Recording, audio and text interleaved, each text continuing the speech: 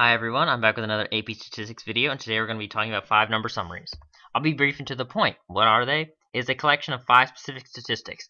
Whenever you see the words 5 number summary on your AP Stats exam or anywhere in life, you're being asked to calculate these 5 statistics.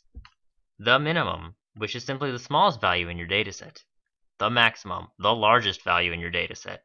The 25th percentile, also referred to as the first quartile for those of you who love box plots and whatnot. The median, which is also referred to as the 50th percentile, and last but not least, the 75th percentile, referred to as the third quartile. Now, if you already know how to calculate all of these, and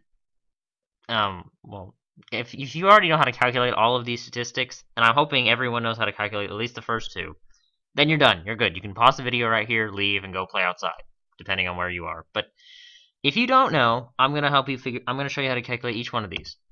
Now, I've already covered how to calculate percentiles in a previous video, and as much as I hate it, tell you to go watch another video when you could be doing so much else in the world, you really need to watch the percentiles video. So I'll give you exactly 5 seconds to click on this video link to learn how to calculate percentiles. Go!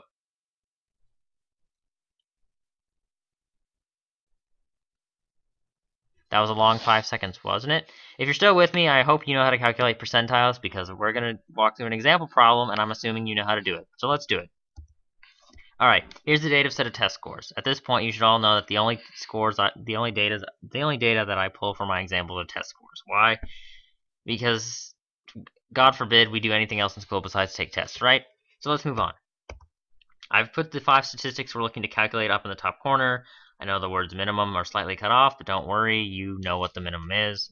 And here's our data set one more time. So let's figure out how to calculate the 5 numbers in a 5 number summary. Bam, a lot of numbers, right? Don't worry, I'm going to walk you through each one. The minimum, the smallest number. Well, the smallest number in our data set is 19. Nothing too difficult there. The maximum. Well, what is the largest number in our data set? It's the number 99. It's not hard, right? So that's 2. That's no big deal. Alright, so the 25th percentile. This 0.25 right here is all I did was divide 25, our desired index, by 100 to get 0.25. And I multiply that by the number of numbers in our data set. And that got me 2.75. Of course, when we're calculating percentiles, when we get a decimal value for our index, we simply round up to the nearest whole number, and that would be 3. And so we look for the number in the third index, the third number in our data set, 1, 2, 3, and we get the number 46. So 46 marks our 25th percentile. The median, the number that splits our data set in 2. It has the same number of numbers on the left as it is on the right. It marks the 50th percentile, and how do we calculate this? Well, the same way we calculate any percentile.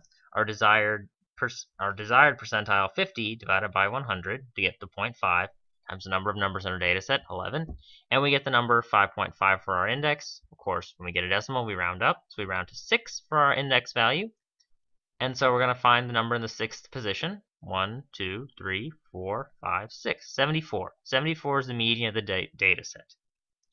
Last but not least, we need to calculate the 75th percentile, right? Once again, our desired percentile value, 75, divided by 100 gets us 0.75 times the number of numbers in our data set, 11. We get a decimal answer, 8.25, so we round up, so we get 9. And that is our index value, so we can find the number in the 9th position in our data set. So we count the 9th number, 1, 2, 3, 4, 5, 6, 7, 8, 9. Number 91. 91 marks the 75th percentile. So that's it. That's how you calculate a 5 number summary. When all you have to do is find the minimum, the maximum, the 25th percentile, the median, also called the 50th percentile, and the 75th percentile. That's it. Those are the 5 things you have to calculate. Minimum, maximum, 25th, 50th, and 75th percentile. That's all you got to do. But there's a bonus. Aren't you lucky? Bonus term. The interquartile range. Essentially, it's a measure of variability within your data set that you're probably only going to use in AP Statistics. But to calculate the interquartile range, you simply you find the difference, which is subtraction, between the 75th and 25th percentile. For those of you who like quartiles, it's the difference between the third quartile and the first quartile.